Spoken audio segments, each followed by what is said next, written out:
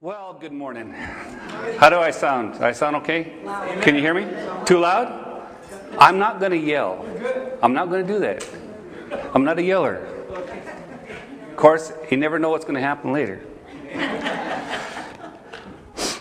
As we are, Pastor Lynn, we've been working in Ephesians. So we're the folks who are going to be sharing with you next few Sundays are going to be going on Ephesians. Then into Exodus later. But right now we're going to just keep on going. We're going to keep doing that. So, I was asked, what's your title? What's the title of your sermon or your speech? And I said, I don't know. I ain't got one.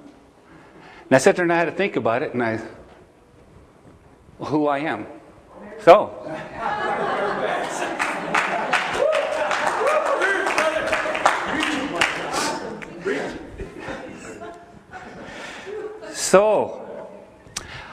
Okay, give me the first frame there.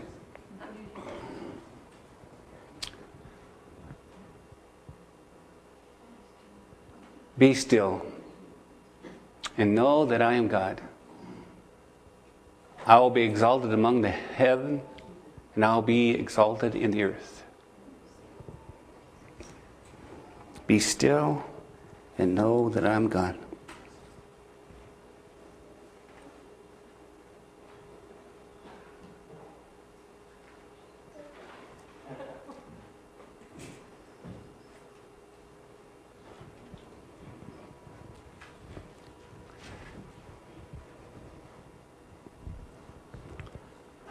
For whether 2 or 3 are gathered together in my name, there I am in the midst of them.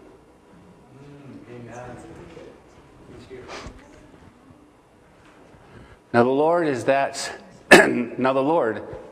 Spirit. And where the Spirit of the Lord is, there is liberty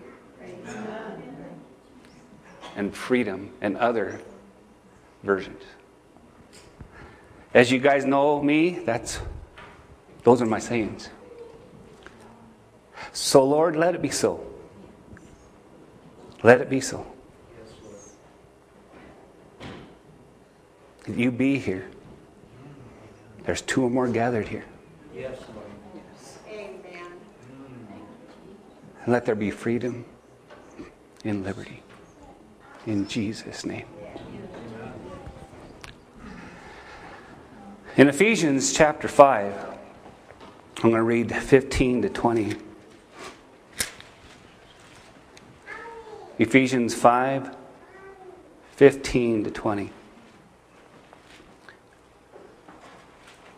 So be careful how you live, not as fools, but as those who are wise. Make the most of every opportunity for doing good in these evil days. Don't act thoughtlessly, but try to understand what the Lord wants you to do. Don't be drunk with wine, because that will ruin your life. Instead, let the Holy Spirit fill and control you. Then you will sing songs and hymns and spiritual songs among yourselves, making music to the Lord in your hearts. And you will always give thanks for everything to God the Father, in the name of our Lord Jesus Christ. And I was sitting there and I was thinking, well, I need to recap. I need to recap what been going on the last couple Sundays. And the messages that Pastor Lynn had given. So I'm going to try to do that. We are to copy God. A reminder of who we are. Our role as, you better help me on this one, Kodashim. Holy ones. Don't let our old unclean things come back among us. We will not inherit the kingdom of God. Don't be deceived. We have been taken from the darkness into the light. So don't go back and fellowship with it. Awake and shine. Yeah. Awake and shine.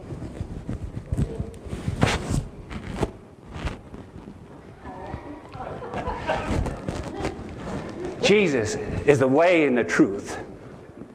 No one goes unto the Father except through him.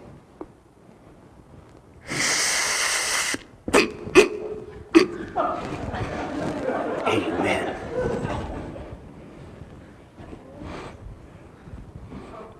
I have been redeemed, born again. I'm a new creation in Christ Jesus.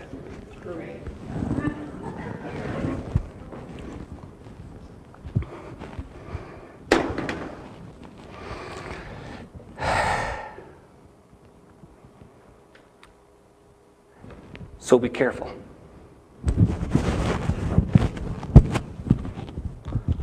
How you live, not as fools, but as those who are wise. We are to copy God. Make the most of every opportunity for doing good in these evil days.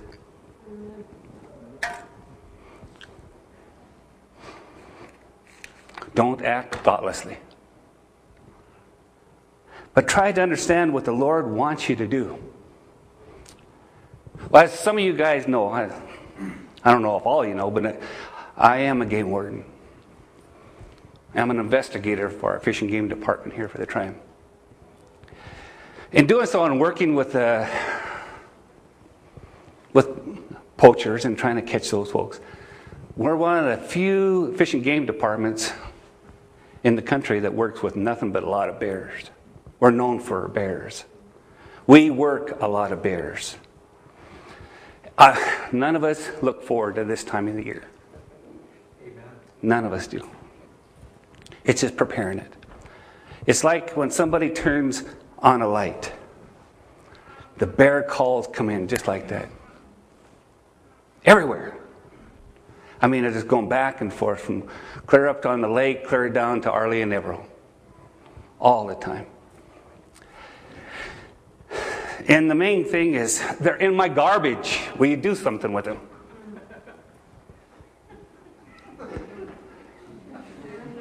Amen.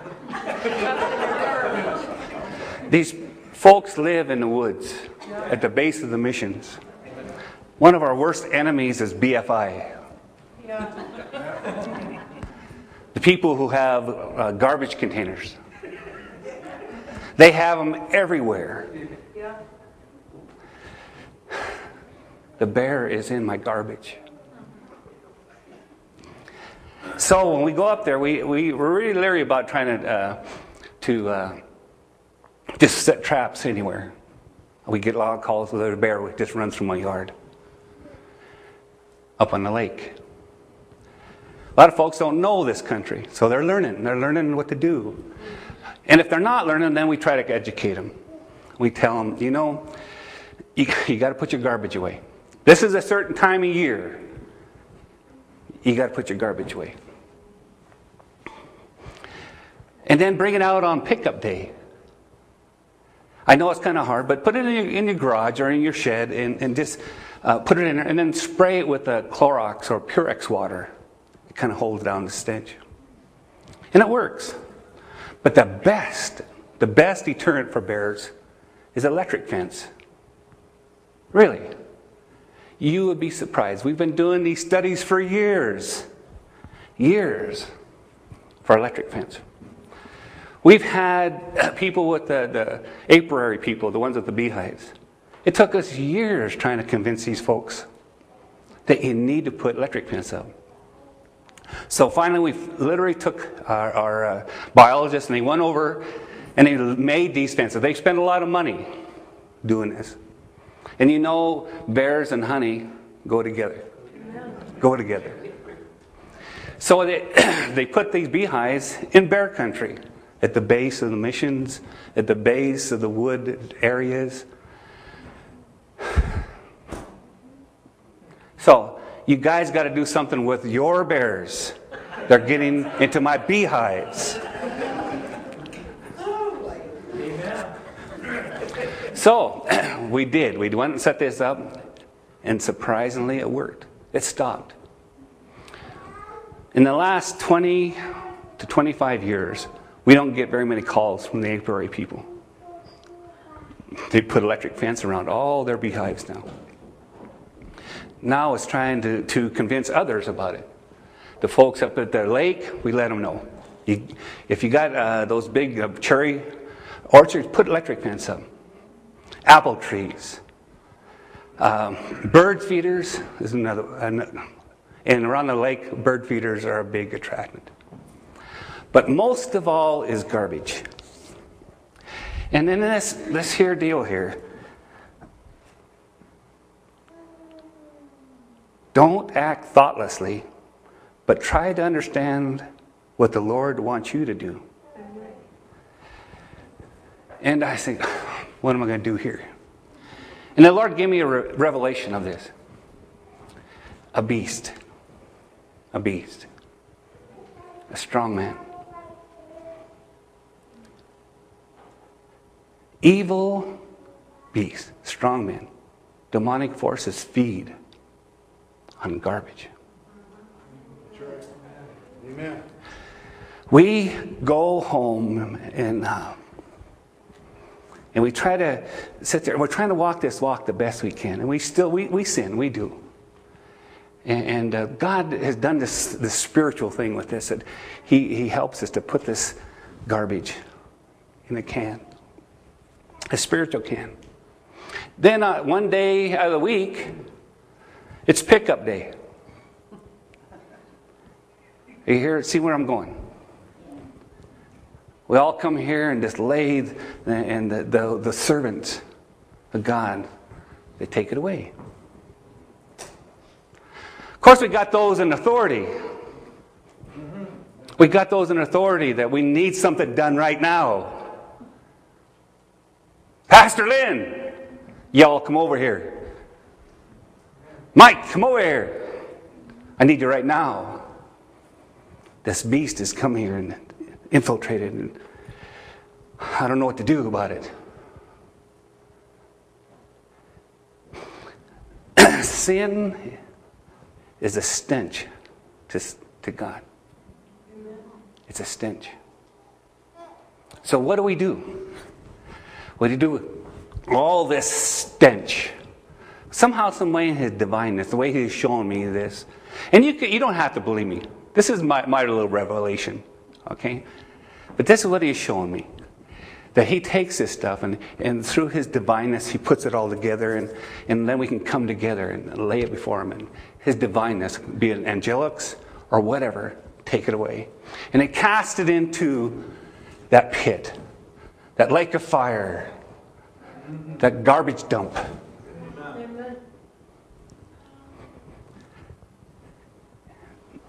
And He sit there and He showed me that sometimes when those in authority come,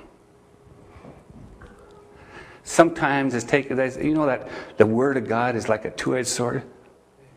You know? And a brother like Lynn comes in with his game warden, his spiritual game warden thing on, and he says, greater is He than me, and than he is in the world. Taken care of. Problem's over. Well, it's not always like that.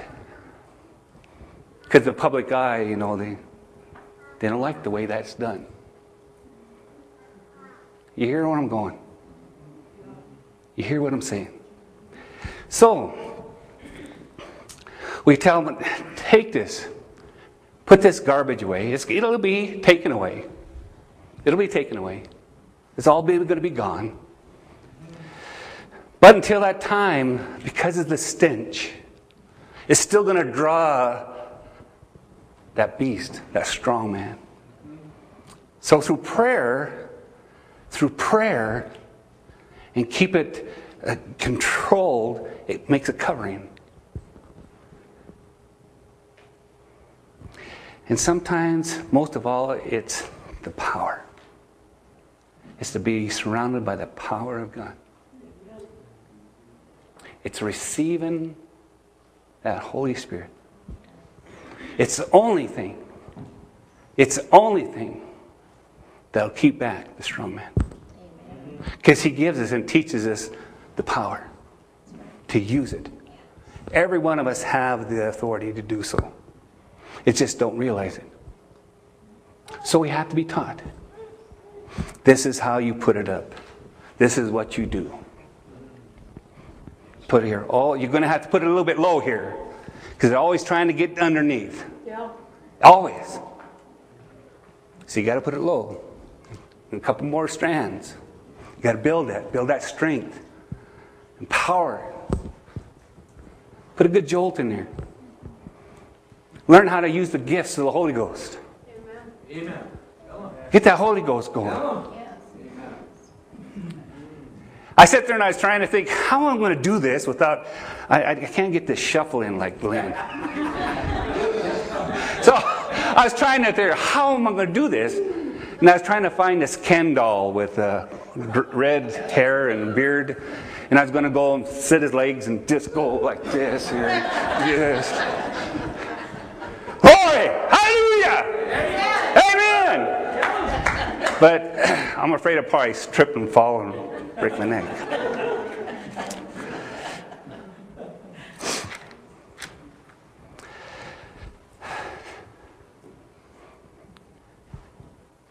I was trying to get this figured out the best way I could to get this message across. And I didn't expect to be here a long time. I don't have a lot to say, but I had this what the Lord showed me to say. Just like this little thing here.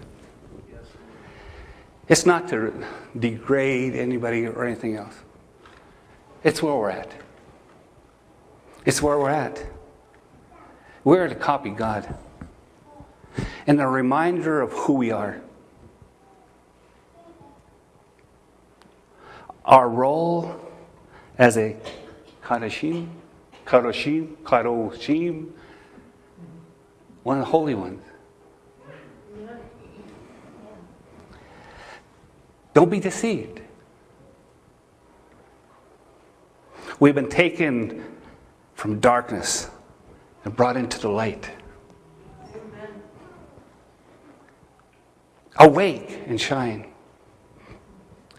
I believe before this ends, we've been doing a study, there are a few of us, on prayer and inner healing. There's going to be somebody here who be healed of inner healing today. Someone's going to be healed. Or someone's. Whatever the Holy Ghost wants to do. I just ask that God do that, please. Wherever His presence is, there's freedom and liberty. Well, there's two or more gathered. He is there in His name.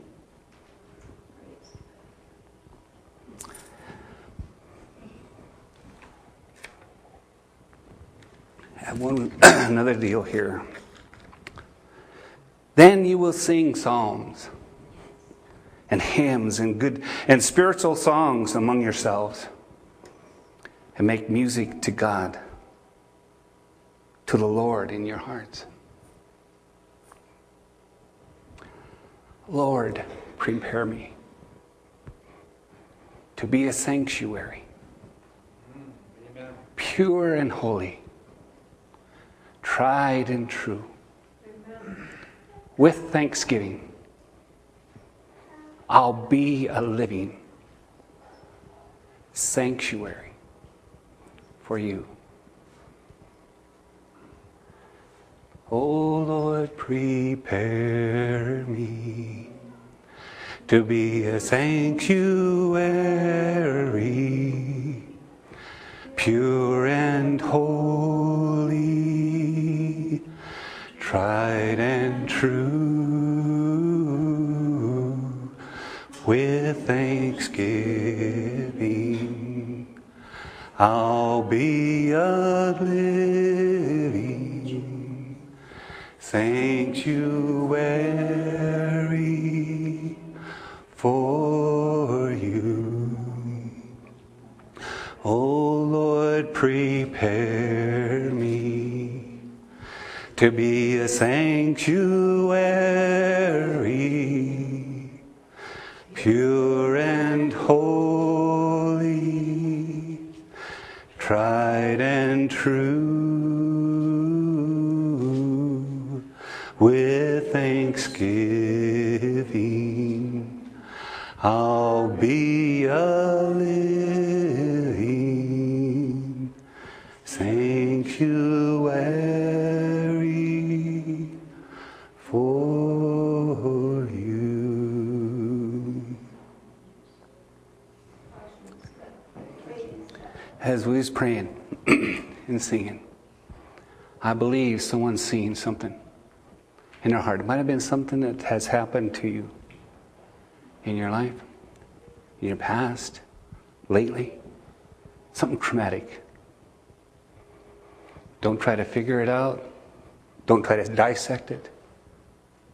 Just ask God to please heal it. Heal me. Let it be like an onion. Take that outer covering. And as He goes with His love and compassion, let Him bring healing. Let Him bring restoration. Let it be so. Let it be so. And when anybody else comes to you and going through the same thing, and they ask, how do I make it? There's no hope. You can tell them, yes there is. I've been there. I've done that. You know, Jesus touched my heart. He revealed that trauma.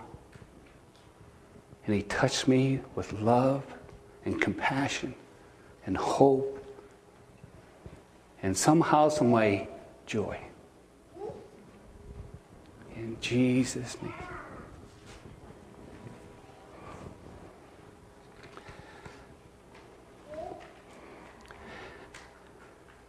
And you will always give thanks for everything to God the Father in the name of our Lord Jesus Christ.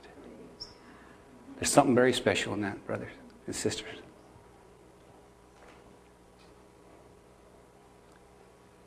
And you will always give thanks for everything to God the Father in the name of our Lord Jesus Christ.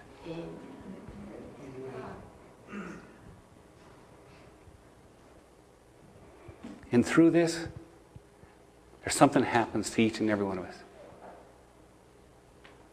This is the bare facts.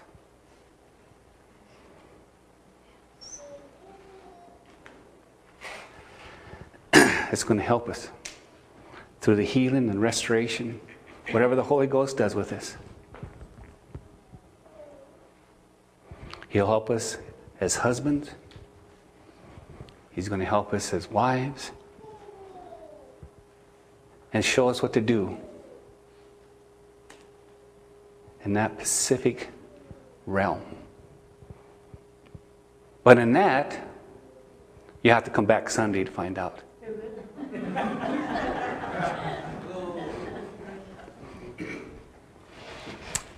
Please rise.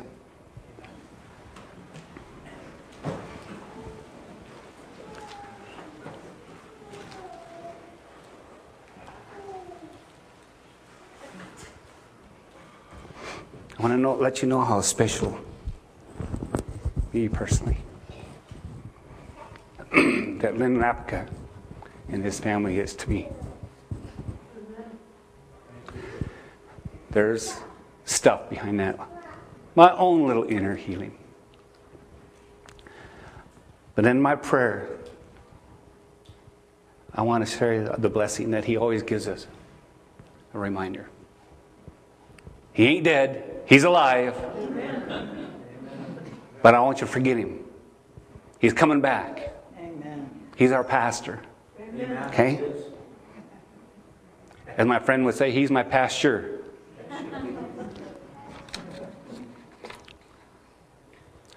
The Lord bless you and keep you. The Lord make his face shine upon you and be gracious to you.